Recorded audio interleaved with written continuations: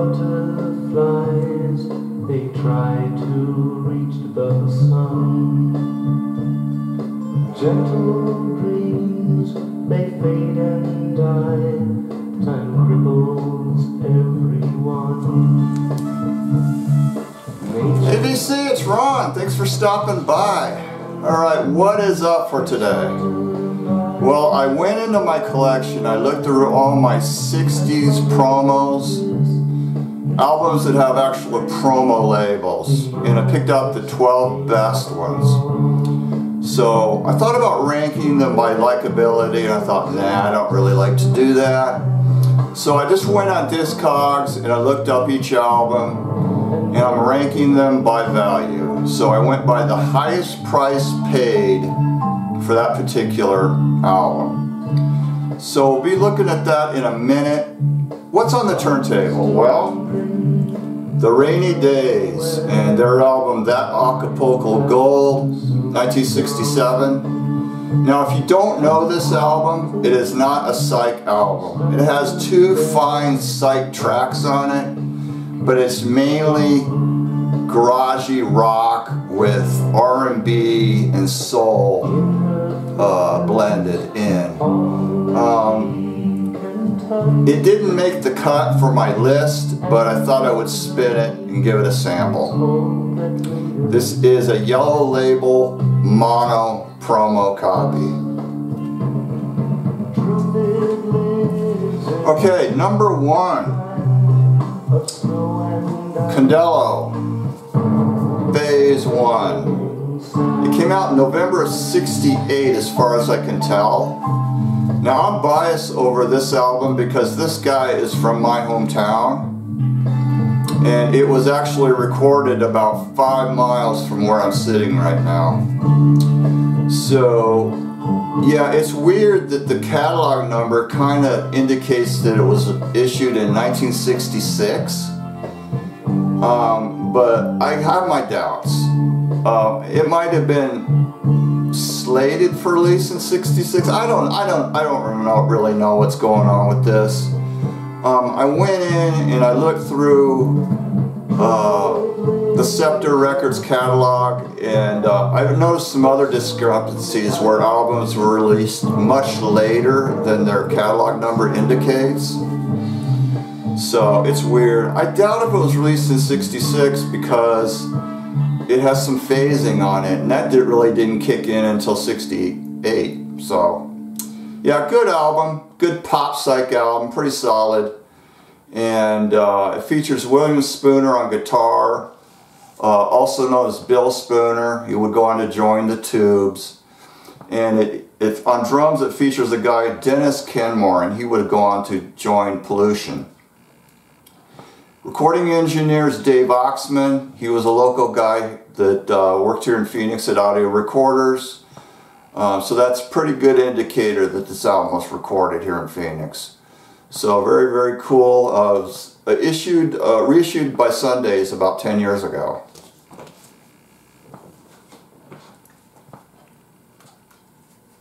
Okay, number 2. It's West Coast Pop Art Experimental Band Volume 2. This is a nice white label mono copy. It's got a dedicated mono mix. It has a nice full sound, and I really enjoy the mono mix. Stereo is fine too because it is a psych record, but it does have a nice fuller sound in mono. Okay, this next one is Bruce Palmer, and the name of the album is The Cycle is Complete. 1970 album. This is sort of prog, or psych into prog, and it's mainly instrumental. It has a little bit of vocal. Good album, and it came out on the Ver Forecast label, and this is a white label stereo copy. I actually bought this at a toy show in Tucson. I went down there and this guy was selling a little box of, had like a little box of albums, you know, for sale, and this was in there. I think I paid about $10 for this. So Cool. This is a hard album to find out in the wild. It really is. Okay, this next one is the Byrds' Fifth Dimension, and this is a mono white label promo copy. You all know this album and how important it is. Very, very early psych material on this, and probably the first Columbia album to feature any real psychedelia on it. And here's the album. Really cool white label, Columbia label. And this is the bag. This is how they came at this time period in '66. Now in the early '60s, Columbia used company sleeves that were paper. And then I think around '65 maybe, they went to these bags. So it had a zip at the top where you would peel it off. And so yeah, pretty cool.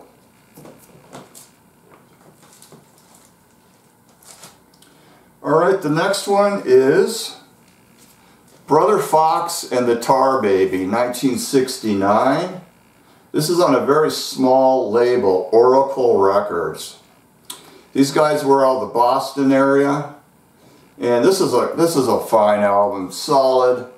It's a very interesting album because they dabble in all kinds of different styles, but it does definitely have a hippie psych rock overtone to it. And here's the label. It is a white label stereo copy. Now, the guys at Capitol Records were obviously pretty impressed with this record because they picked it up. And it came out on Capitol later on and got, you know, better distribution than the original did. So, interesting fact about this. There's a guy on here, and he played keyboard, and his name was Joe Santangelo. And that's Robin Boston's cousin.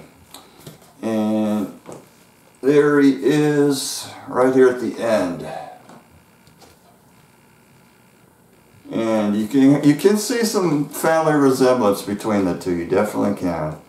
So yeah, good album. Now this next one I was lucky enough to find in the Goodwill a long time ago. Nice clean copy. And these are really hard to find out in the wild. And it's Ivory. This is their only album. These guys were from the West Coast, LA area. And it's typical hippie male-female rock.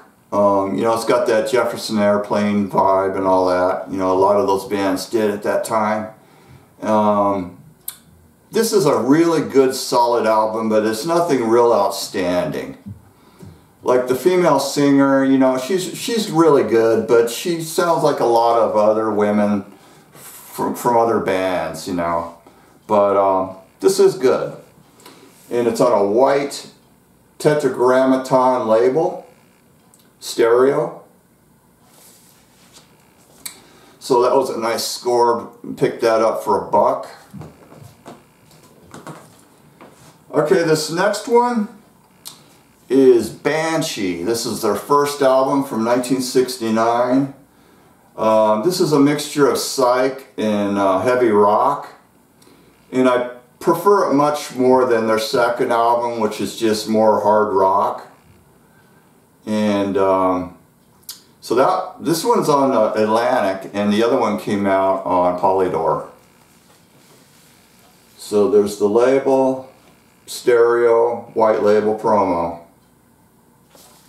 Really good album. These guys were from the East Coast, but I don't know exactly where. This next one, first album by Eden's Children. This is a white label promo mono copy.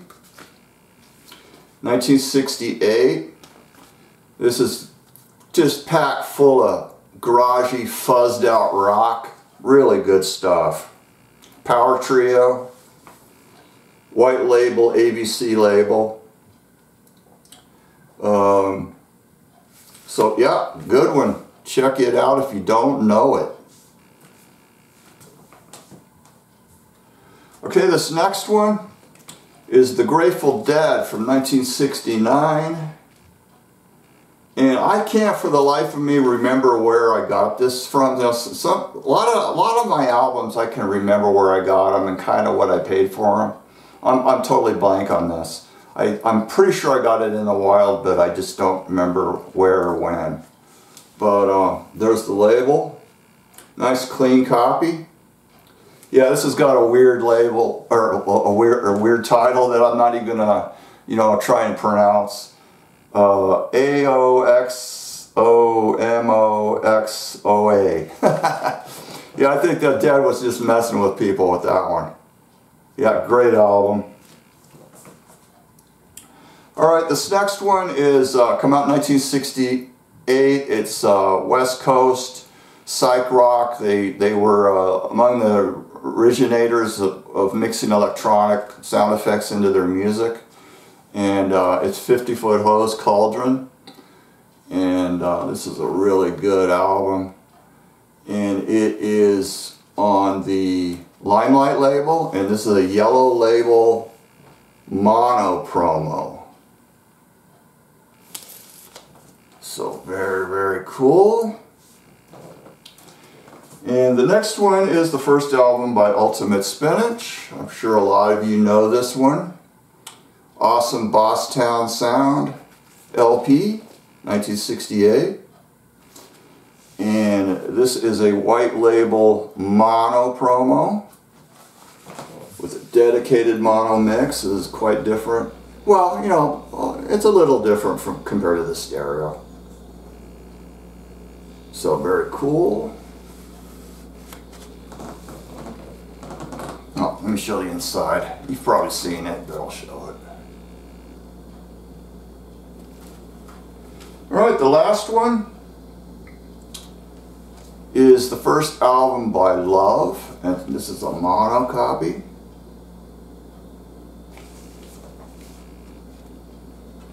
And there's a white label promo.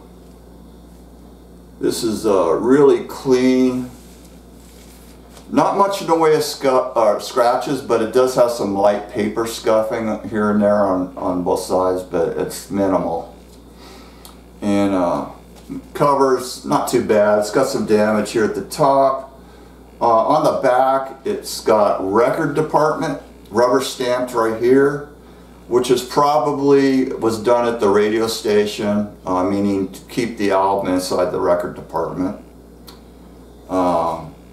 Yeah, these, I was shocked when I got on Discogs and looked at the high dollar mark on this one. $600, but that was probably mint. But yeah, awesome album. I love it in mono.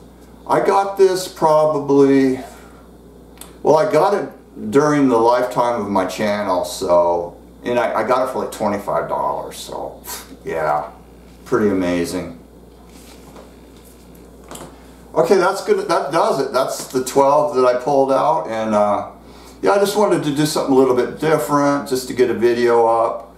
I'm trying to do more videos, yeah, till next time, everybody take care, and I'll see you guys in the future. Later.